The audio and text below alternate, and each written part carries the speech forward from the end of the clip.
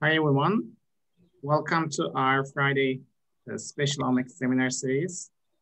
This week, we are excited to have Dr. Brent Stockwell from Colombia.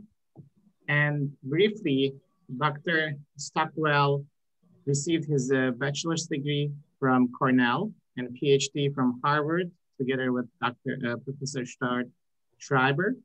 And he's currently a professor at Columbia University with the appointments in Department of Biological Sciences and Department of Chemistry. And he's also a member of the Motor Neuron Center and the Cancer Center at Columbia Medical School. And Dr. Stockwell's research involves the use of chemical tools to define cell death mechanisms in order to better understand and treat cancer and neurodegeneration. And prior to joining Columbia, he was an independent fellow at the Whitehead Institute for Biomedical Research. And he has also received multiple prestigious awards, including Bros Wellcome Cussy Award, Beckman Young Investigator Award, and many others. And with this, I think we'll turn to Dr. Stockwell, please. Great. Thank you so much for the invitation and chance to speak to the community here and interact with you. I'm really passionate about spatial omics lately, so it's a great chance to share some of our data. Most of what I'll show you we haven't published. The first part, the biological rationale, we've published that part on ferroptosis, but a lot of the second part, as I get into the omics, you'll see is new things. I always like to mention commercial interests.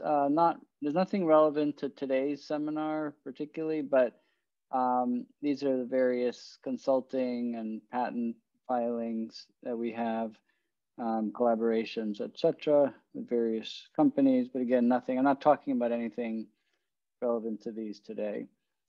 I'm going to present unpublished data, so I ask that you don't share those out on social media. But if anyone does want to follow up, feel free to get in touch with me. There's my email, and we could chat about anything in more detail. So in my lab, we've been interested in cell death for a number of years. Cell death is involved in the normal development of multicellular organisms, and then it goes awry in various diseases where you could have either too much or too little cell death. And ultimately, if we could control cell death, we understand the mechanisms, we could potentially intervene in these diseases and understand these normal physiological roles of cell death. Now, obviously, many people are familiar with apoptosis, and then in the last several years, there's been interest in non-apoptotic cell death and how these non-apoptotic mechanisms might work and whether they're involved in various diseases. And from a therapeutic standpoint, the selective triggering of cell death in various cancers has been a path to breakthrough cancer medicines. So we could think about oncogenic dependencies, where you have a mutated oncogene that is driving an addiction, a dependency in certain cancers. And if you can target that, like BRAF or BCR-ABL or KRAS now, that creates a potentially useful therapeutic. There are tumor markers that can be targeted in a selective way, like CD20 on B cells, rituximab and HER2. And then there are immunotherapies that take advantage of the intrinsic tumor selectivity of the immune system to recognize tumor cells and eliminate those cells. So the question is, are there other ways of selectively triggering cell death beyond these kind of three paradigms that have been successful? Particularly, this is important because many cancers do develop resistance to apoptosis. It's one of the hallmarks of cancer in the Weinberg-Hanahan paradigm. And a lot of those resistance mechanisms are specifically about apoptosis. So are there ways to get around these resistance mechanisms, or at least to target tumors that are resistant to apoptosis through other types of cell death? So as I mentioned, I'm going to give you a little background on the biological rationale and problem that we're working on, and then talk about how spatial omics comes to play in this. So the biological interest came from an observation when I was a fellow at the Whitehead Institute. In 2001, we did a screen for compounds that could selectively kill RAS mutant cancer cells. And the best compound we found was this new molecule that we named Erastin, eradicator of RAS transformed cells. And it had that selective activity, but the interesting thing was that it acted through a non-apoptotic mechanism. Here's a control compound that induces DNA damage and apoptosis, and Erastin, we looked at many assays and markers, and it clearly activated some other kind of cell death mechanism. And so to make a long story short, we define this as a new type of cell death regulated by different regulators and apoptosis. We termed it ferroptosis because of the key role of iron. And ultimately, ferroptosis is a cell death driven by the peroxidation, a type of oxidation, of certain lipids, phospholipids that have polyunsaturated fatty acyl tails. So in order to get ferroptosis, you need three things. You need these substrates, the phospholipids with the PUFA tails. Those are the chemical substrates of the peroxidation chemistry. You need a pool of redox active iron that drives the peroxidation, and that can be mediated by various enzymes or in some cases non-enzymatic. And then you need, most importantly, a failure in the repair system that normally is eliminating these lethal lipid peroxides. And if you get all of those, you can get this death by lipid peroxidation, this death by ferroptosis. So we became convinced this could be more generally interesting when Adam Wolpaw, a graduate student in my lab, an MD PhD student, did a large-scale screen of more than 100,000 compounds to find ones that induced unusual types of cell death. And he was able to cluster these based on their mechanism, having to do with how they were modulated by different genetic or chemical treatments. And to make, again, a long story short, he found there were a lot of compounds that did cause a largely necrotic death. There were a bunch of known compounds that cause mostly apoptosis. And then there was this compound Erastin, and then another one, and then a few more we found over the years that induce this new type of regulated cell death that's driven by iron, aka ferroptosis, as I just described it to you. So it seemed to be clearly distinct from classic necrosis and apoptosis. And so we verified that, and then we first published this in 2012 of all the criteria for ferroptosis and coined the term. And since then, many people have started looking and finding roles for ferroptosis in various processes. The interesting thing about ferroptosis is that many of the components of what we now consider ferroptosis were discovered much earlier in the 60s, 70s, 80s.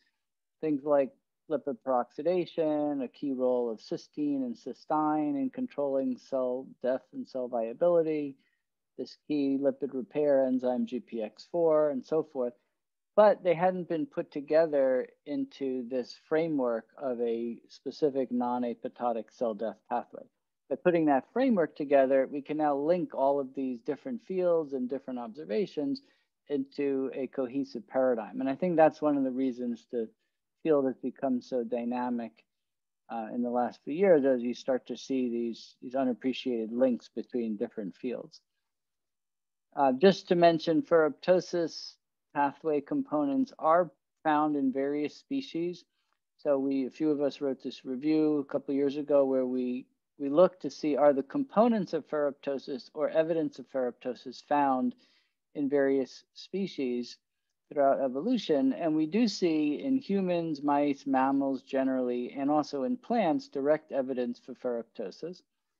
In other species like fish and birds and yeast, we see all the components are there. So there's the potential, but it hasn't been directly observed. convincingly so. And then in single-celled organisms, bacteria and archaea, there's no direct evidence, and in particular, there's a lack of polyunsaturated fatty acids, which are one of the key substrates. So under normal conditions, you probably wouldn't see ferroptosis in those species. So there's been, as I said, a lot of work from us and from others looking at potential roles of ferroptosis in many different disease and other biological processes. We can sort of group them into degenerative diseases, roles in tumor suppression, various cancers, and then some tissue engineering, agricultural, climate change applications that are emerging as well. So one of the first questions we asked was, what triggers ferroptosis? How does this process get started? And actually, that first compound we found, erastin, was the first trigger and illuminated that there's a cell surface antiporter called System XC, which normally imports cysteine, but in the form of its oxidized disulfide form, cysteine, into cells. And then that cysteine gets reduced to cysteine. So this import of cysteine is inhibited by erastin. And then we made a more optimized version of erastin that we called imidazole ketone erastin, or IKE, that can be used in animal studies. And we also discovered that one of the few known drugs that could one of the very few known drugs that could trigger ferroptosis was a multi-targeted kinase inhibitor, sorafenib, that could also inhibit System XC, but indirectly as a result probably of inhibiting a kinase, leading to a change in phosphorylation of System XC. So the bottom line is that these are different ways of blocking cysteine import into cells that use this uptake mechanism. And then as a result of depleting cysteine, these cells don't have enough glutathione to power this lipid repair process that glutathione peroxidase 4, this key enzyme I mentioned briefly before, undertakes to eliminate these phospholipid PUFA peroxides. So if you deplete cysteine, you starve these cells of cysteine, then you inhibit this repair and you get this overwhelming accumulation of lipid peroxides. And that's what ultimately kills these cells.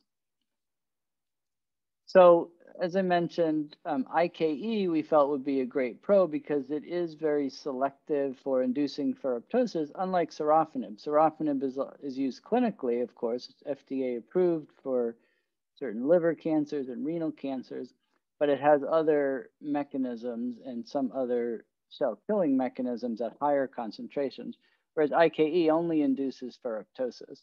So this could allow us to selectively probe the therapeutic benefit of triggering ferroptosis. And we could see in various models, we looked at a tumor slowing effect in the lymphoma model, for example, in the xenograft study, we can see when we dose with IKE, we get a slowing of tumor growth, not a complete inhibition on its own in this model.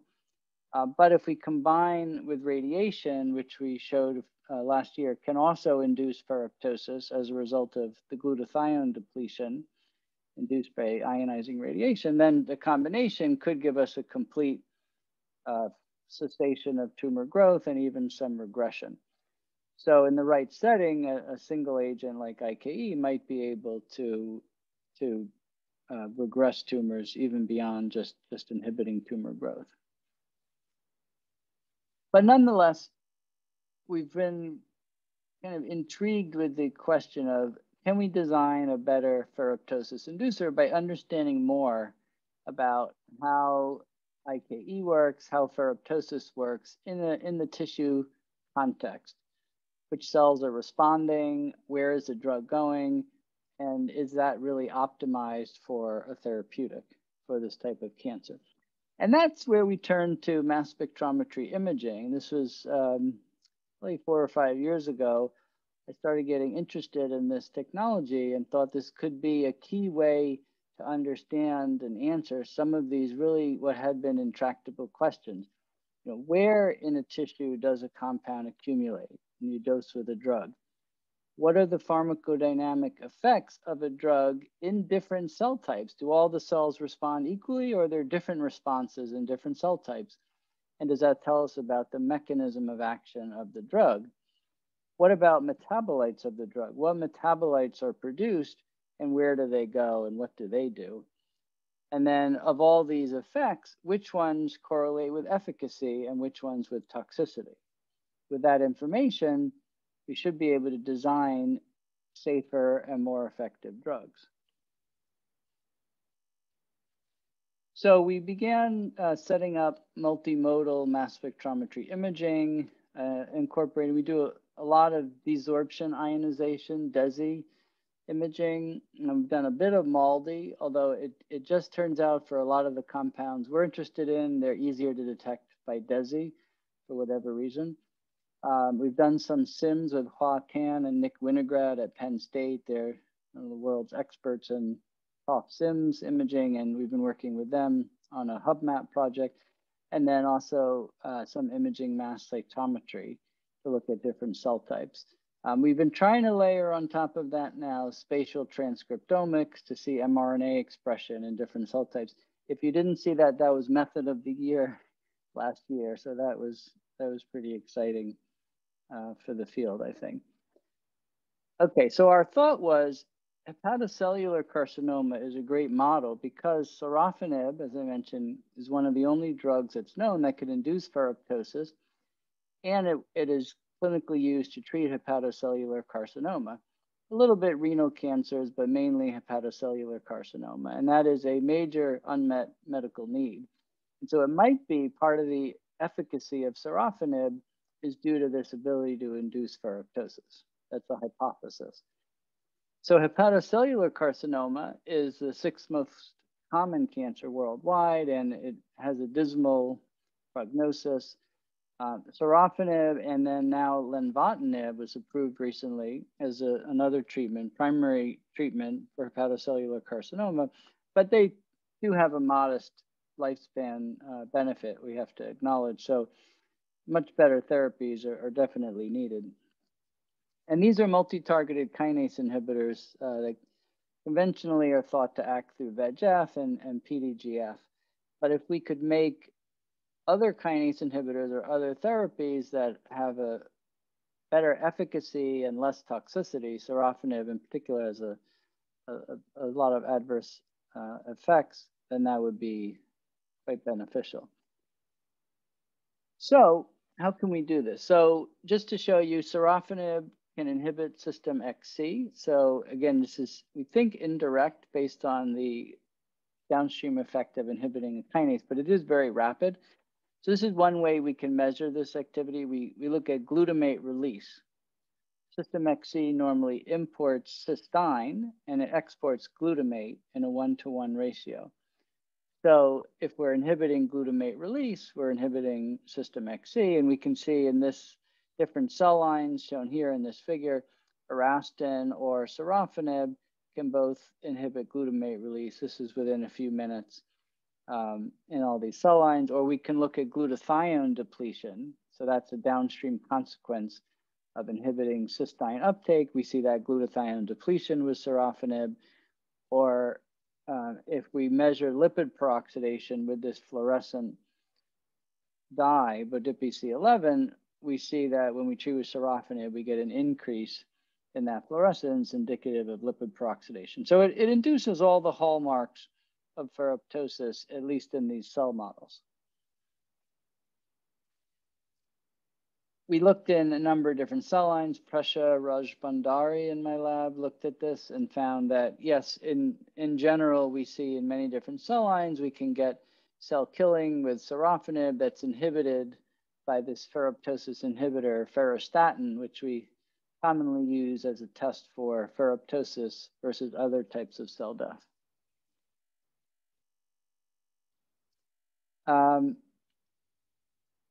Lenvatinib, interestingly, we recently discovered, can also induce ferroptosis, which was intriguing because it is, as I said, the only other therapy, kinase inhibitor for HCC, hepatocellular carcinoma. And so if the hypothesis is that there's something about the ferroptosis activity that is useful for sorafenib and HCC, the fact that we also see that activity with lenvatinib reinforces that hypothesis. So here we see, again, with C11-BODIPI, just to show you one assay, that lipid peroxidation marker, we get that induced with lenvatinib, and that's blocked by ferrostatin or with an iron chelator, VFO, which is another way to inhibit ferroptosis.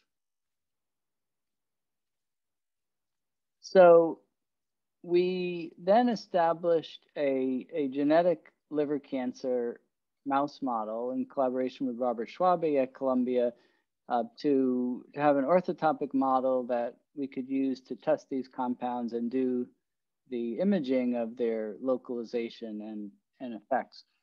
We wanted an immunocompetent model, obviously, because we want to look at immune cells, and so we didn't want to use a cell xenograft. We wanted to use more of a genetic model where we could deliver these oncogenes or loss of tumor suppressors and then get liver tumors and then evaluate the effect. So this is an NRAS and P19 ARF-driven model, which is we deliver these plasmids by hydrodynamic tail vein injection. They go to the liver, induce these liver tumors, and then we can evaluate the treatment of sorafenib or IKE or lenvatinib. So we established a DESI imaging workflow, desorption, ionization, mass spectrometry imaging with a water synapse G2SI that we acquired recently. And in this case, we're basically coming in with an electrospray ionization on the surface, and then it ionizes various metabolites and lipids and drug compounds, small molecules on the surface of the sample. And then we capture those, and it's done pixel by pixel. So we get that image map of each ion after kind of data processing. So here's an example where this can be done quite well. So we're now looking in the rows of the different treatments of the mice. So we administered either just vehicle or IKE, that's the pure ferroptosis inducer, or sorafenib or lenvatinib. And then we detected, obviously we acquired the full mass spectrum, but here we're just pulling out the relevant ions to show you what we detected. So in this case, we detected on the first panel IKE, so that's the mass of IKE, and you can see IKE. And this is now a section of the liver where it includes both normal and tumor in that section. And so you can see with IKE treatment, we get IKE detected in various regions, not completely homogeneous, but is detectable in different regions within the liver. Whereas obviously when we treat with sorafenib or lenvatinib or vehicle, we don't see IKE. And then similarly, if we dose the mice with sorafenib, and these are different dose levels, we can detect sorafenib in the tissue as expected, and the same for lenvatinib. So the good news is we have the system working, and we can confirm that we can detect each of these species. And as I mentioned, although a lot of people use MALDI, we just found that these compounds were easier to detect by DESI than by MALDI. Okay, so now obviously the big questions are the ones I laid out in the beginning, but there are some little technical details which are important to think about and address. So one of the questions is, can we quantitate exactly how much compound is present in each region of the tissue? And so in order to do that, we need to have a good standard to normalize to, and we need to know that the ionization efficiency from different parts of the tissue is similar. Or if it's different, we need to know how different it is. So there was this publication, Bioanalysis 2019, which summarized this methodology for establishing a standard curve in the relevant kind of material, matrix biomaterial tissue that you're interested in. So the idea was you take a series of tissue homogenates and you spike with your compound of interest, you layer those together, freeze it, section it, and then you image it. And now you should be able to see in this normal kind of tissue matrix that's like the tissue of interest that you're eventually going to be imaging, how the increasing amount of the compound correlates with the increasing detectability. And you get a standard curve, and then you can know, how much you put in, so you know based on the response how much is in that tissue in principle. And another strategy is spray an isotopically labeled compound onto the surface and then normalize the compound that we're interested in to that isotopically labeled compound, because that should be even across the surface. And if it, to the extent it varies, that tells you how the ionization of that sample, of that compound varies in different regions of the tissue. So we did this with the 3 compounds, and this just shows you an example where we have the liver homogenate, and then we have increasing concentrations, and then we can see, indeed, in a normal liver or tumor, we can get, there is some difference in the ionization efficiency, even in the homogenate in liver versus normal. So that's an important distinction to be able to make and then control for. And then you can make the standard curve and then be able to calculate how much you're actually detecting.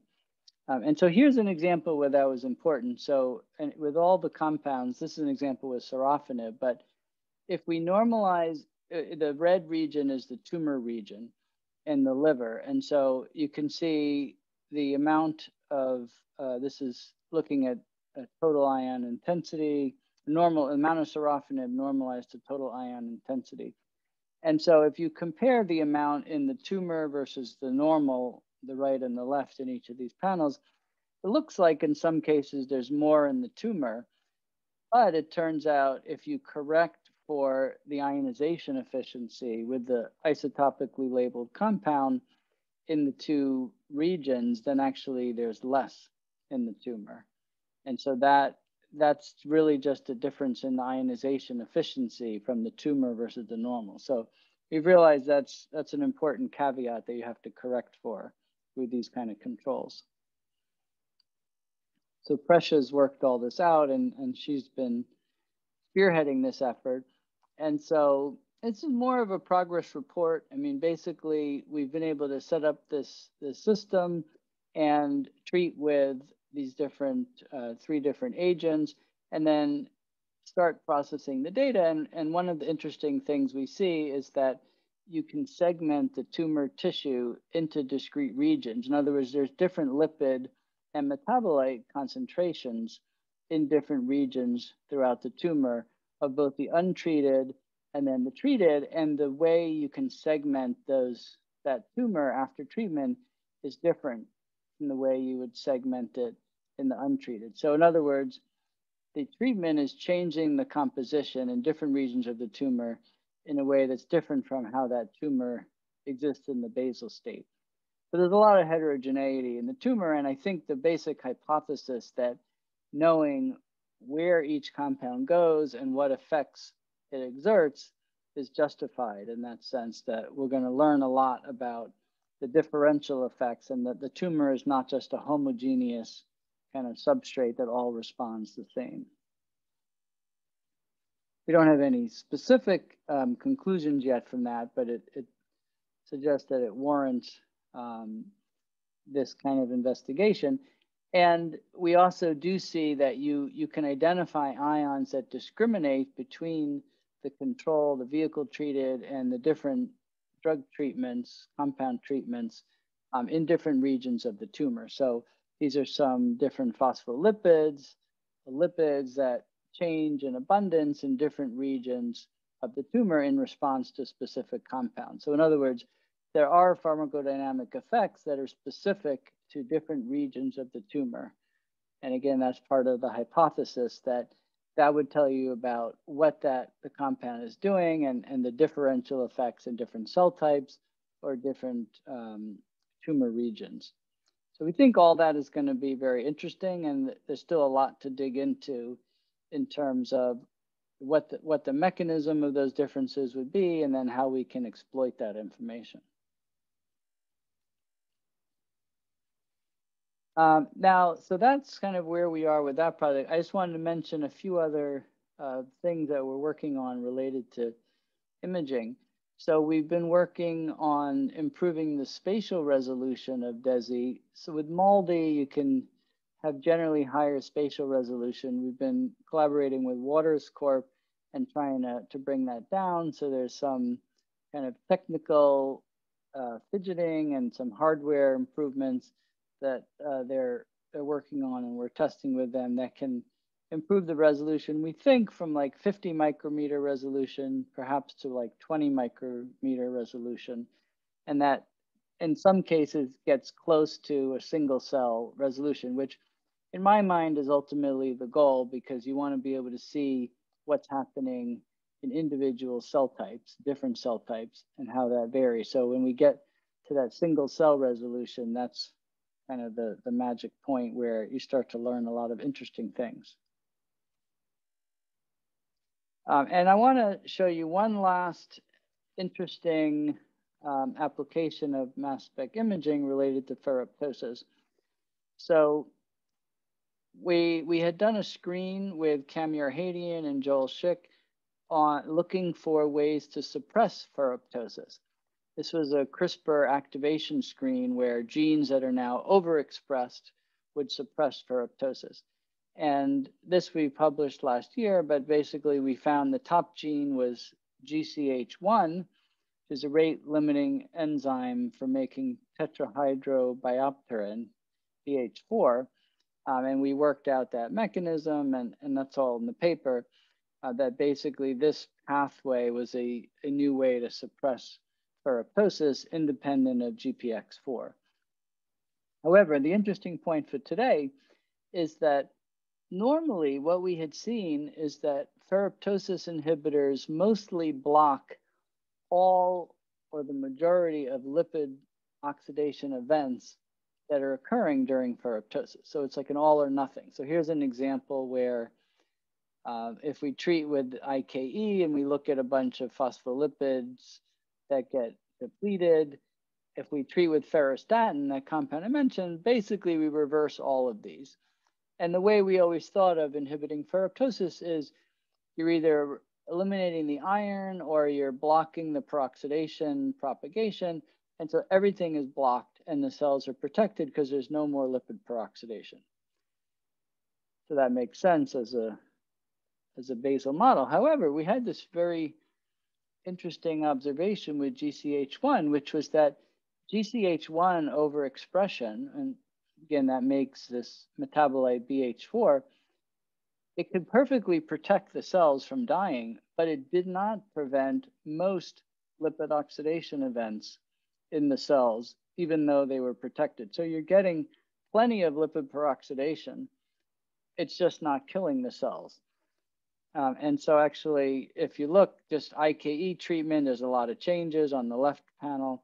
Overexpressing GCH1, there's still, most of those things are still happening. So in other words, a lot of the lipid peroxidation that we were normally seeing is not actually needed for the killing. There's some subset of lipid peroxidation that's actually driving the death. And so when you dig in and say, well, which lipid peroxidation events are actually correlated with the death, meaning like this one, you see it's depleted normally with IKE because it's getting peroxidized, it's disappearing. But then if we overexpress GCH1, it's protected and it's not oxidized. So that is a lipid peroxidation event that's correlated with the death. And it turns out there's a very small number of these that fit this category. And these were all phospholipids that have two PUFA tails. Most phospholipids have one PUFA tail. These phospholipids have two PUFA tails. And they're the ones that are most closely correlated with the death.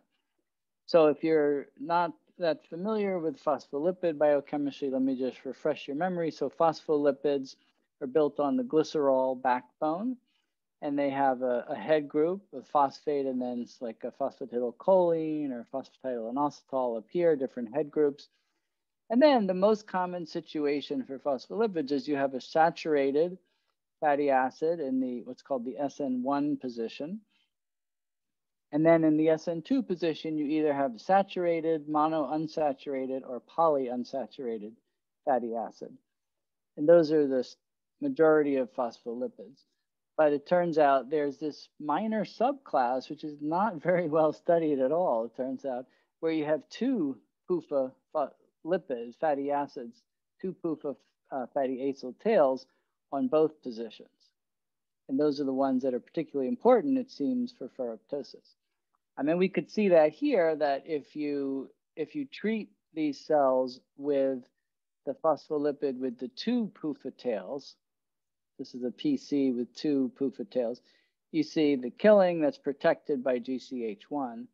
But if you treat with a phospholipid with one PUFA tail, you don't see killing and no change with GCH1. So it's the two PUFA tails that's actually important for the killing for ferroptosis. So that suggested that there's something about these phospholipids with two PUFA tails that may drive cross-linking or membrane reorganization in a way that actually causes the death. And that those are the ones we should really be focusing on for ferroptosis. Now, then we ask, well, are these ever seen normally? And would these tell us where ferroptosis might be important in normal circumstances? How common are these? So again, we turn to mass spec imaging, and this is a different example of where this can be informative. What is the functional role of a particular lipid? In this case, we have phospholipids with two PUFA tails. We have this question, where do they occur? What are they potentially involved in physiologically or pathologically? So if we look at a lot of phospholipids, we see like the normal type with one saturated and an unsaturated tail. They're just pretty much throughout the brain. This is mouse brain. You see them everywhere. This imaging was done by Farashta Zen-Karimi, and she was in my lab as a postdoc. But when we look for the two PUFA-tailed phospholipids, we do see a few of them. We can detect them. And interestingly, some of them, like this PG, have very specific regional distribution, in this case, localized to the cerebellum. So if we want to generate a hypothesis from this, it would be that maybe there's some role for ferroptosis in the cerebellum, at least in mice, because they are particularly competent to undergo ferroptosis based on the presence of this phospholipid with the two PUFA tails. So, and then the last thing we're doing with spatial omics is the HubMap project mentioned at the beginning, where there we're focused on normal liver, mostly human, a little bit of mouse, and trying to integrate different imaging modes to build up a map, a single cell resolution map of normal liver for that HubMap. That's an NIH-wide project to map the body, the human body at single cell resolution, and it's focused on normal human as the major emphasis. So here we're taking liver and we're sectioning it, and then we're doing normal H&E staining and some LCMS to see what's there in bulk, but then some spatial transcriptomics, and then largely DESI imaging to see at medium resolution what's there in terms of metabolites, lipids, in different regions of the tissue, and then pick regions of interest and zero in with the technology that Hua Tan and Nick Winograd have developed. We can use TOF SIMS imaging down to 1 micrometer or better spatial resolution. So there we can easily see single cells and now see the difference in abundance in different lipids and metabolites or drug treatments in individual cells. So integrating all the data and doing some 3D reconstructions and all of that is ongoing, but we're excited to try to contribute hub map by bringing these technologies to the study of the liver. So to summarize, we found that DESI imaging can reveal the distribution of small molecules in tumor tissue, particularly in liver and liver tumors, and that we can find specific lipids and metabolites as pharmacodynamic markers in different tissue regions. Correcting for these matrix effects is critical to get good quantitative information.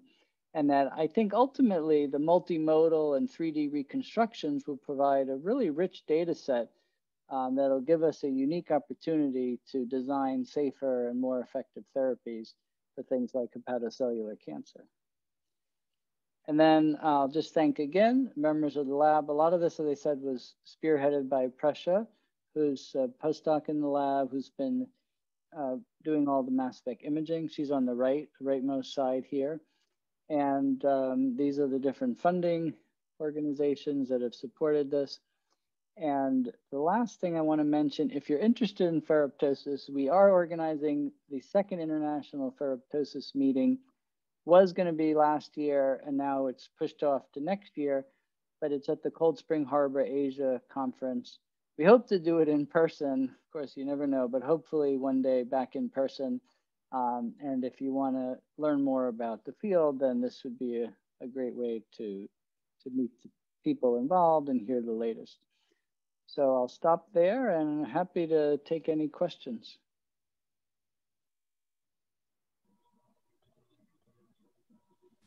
Thank you, Dr. Stockwell, for this great presentation. So if you have any questions, please feel free to unmute and ask. Or you can, Lasanya, I think, has a question. Oh, it's clapping or question? I think it's clapping. He was impressed with the talk. So no question, I was really impressed. Very good, amazing. Thank you very much. I appreciate that. This is a new area for us. It's actually the first time I've ever spoken about this. So you are the guinea pigs for my presentation. Well, it was very clear. Very nice. Excellent. Yeah, I think ferroptosis is super interesting. I was kind of brought into one of the proposals my colleagues trying to write. But that's related to ferroptosis, but I didn't understand at all. So this time I found out that I get it. Thanks. It's a very educational talk as well. So I have a question, sort of kind of the high level, if you try to kind of design the cancer drug, for example, based on this pathway, ferroptosis. So what do you think? Sort of the benefit is can be more cancer cell specific, or you have some strategy to make that kind of tumor cell specific and minimize the toxicity, or compared to other mechanisms to treat cancer cells? Yes, it's a great question, and I kind of glossed over that in my enthusiasm to get to the spatial omics. Yeah, so actually the system XC is ideal in that regard, because a lot of tumors upregulate system XC and then become dependent on that way of getting their cysteine. There are other ways to get cysteine, but that one becomes predominant in many, not all, but a number of different cancers. And system XC is not needed in normal tissues. So in mice, for example, if you knock out one of the two genes that encode system XC, SLC7A11, the mice are basically fine. So it suggests that it's not used in normal tissue and normal physiology, but then becomes a dependency. So it has that potential, like I said in the first couple slides, to be one of these very tumor selective kind of dependencies. Yeah, so when we often look at a kind of transcriptal analysis, like the oxidative phosphorylation showed up in a pathway analysis, also in the immune cells. Do you happen to know any kind of immune cells also kind of specifically utilize this pathway to regulate immune function as well? Well, there is some work on that. We didn't do that, but Wei-Ping Zhao's lab at Michigan and There's a paper from Pfizer as well. In the last couple of years, there were 2 or 3 papers showing that CD8 T cells release in response to either immune checkpoint blockade or other kinds of activation signals, they release interferon gamma. And that obviously interferon gamma does a number of things, but one of the things it does is it downregulates SLC7A11 in the tumor cell target and induces ferroptosis. So it's not that the immune cell is itself using ferroptosis internally, but it's activating ferroptosis as a tumor suppression in mechanism. target cells. Yeah, exactly. Okay. Exciting. And one quick question as we wait for other questions from here. For the last part, right, the HubNet part. So when you talk about 3D, right, and multi-model, so what do you envision? Would you like to get multiple serial sections and imaged? Or is there any other alternative way? Or what would you suggest? I'm curious about your vision in general. Yeah, they're not, we can't do the multimodal on the same section. So the way we're envisioning it is we do serial sections and then each section goes off to a different mode. And then we reconstruct those sections. And then if we keep doing that, we get the 3D, right? Where we then start to build up a larger volume. And the real problem you're highlighting, I think, is how do you register the sections? Yeah. That's one. And the second one is biology. Right? Biology in terms of variability. The tissue across the 3D, right? Yeah. So for the mark, so if you had a marker in every section and you could align them, then the heterogeneity, these are pretty thin, like 5 to 10 micron sections. So I think the heterogeneity is small enough from section to section that you can reconstruct, with some inference what's actually there biologically. But I think the key is the registration. And so we've been thinking about that and talking to various groups, and it's sort of a general problem with these projects, and liver turns out to be particularly tough because there's not a lot of morphology to do that registration with the way there is in the brain, or the kidney is, has a lot of structure that's a lot easier. So we're thinking, one is, the total ion map is not bad for registering and getting like a good view of morphology. And then the group at Vanderbilt we've been talking to has been doing autofluorescence of every section and then aligning the autofluorescence images. So those are 2 ideas. The other one that'd be more extreme is you actually mark the sections in some way with posts or something that's a physical mark. So those are the different options, I think, and we're trying to sort out the best one. Yeah, I was about to ask that question as well. So can you do IHC or immunofluorescence staining before you do your mass spec, your DISI, and then you can do pretty good cell segmentation and register multiple sections together. Yeah, so the autofluorescence idea is that it'll be the same modality then for every section, because every section would get an autofluorescence scan before you image it. And so that's all the same modality, and it's just the variation from section to section you have to account for. And then, and there's enough intrinsic autofluorescence. So there's no marker, you're not like staining the tissue with anything. It's just the intrinsic autofluorescence of the tissue. So that's also technically easy to do. So I think that's our default assumption now that will work. And so that's basically what we're trying first. Okay. Yeah, but my question is whether or not that's compatible, whether or not your mass spec imaging is compatible with immunofluorescence stain, like antibody immunofluorescence stain tissue sample. Right, to do immunofluorescence, no, that's, yeah, I'd have to think about that. I mean, generally we're doing fresh frozen for the mass spec imaging, and then you often would do fixed, fixed permeabilize or something. I think we've experimented with a little bit of immunostaining on fresh frozen, and it can be more complicated. So yeah, that is one of the issues that the team has been talking about. And I can't remember what we've decided at the moment, but I know it's an active conversation. Okay, yeah, since we are both in a hot map, I would like to kind of brainstorm a little bit further, see how we can work together. We can follow up on that, and I'll loop in the lab members and the collaborators, and we can see where we are with that. That's a great question. But I think one also question is that, can you do the same slide, right? Let's say the H&E labels, will they interfere with your mass spec, for instance? Yeah, we'd have to do, we always plan on doing a different section for that. We can't use the same section. There might be some way around that eventually, but at the moment, we're imagining that's a different section for each modality. And then did I also see IMC at the bottom? Is it the one that we know, the mass spec version of imaging? Yeah, so those are the metal tagged antibodies. So that's something that Hua Tian, our collaborator, and Nick Winograd have worked out. The only question is getting the right antibodies for liver. So that's something we're piloting now and trying to QC all different antibodies. But basically, yeah, they're metal tagged antibodies, and then you can use those to identify different cell types based on cell type markers.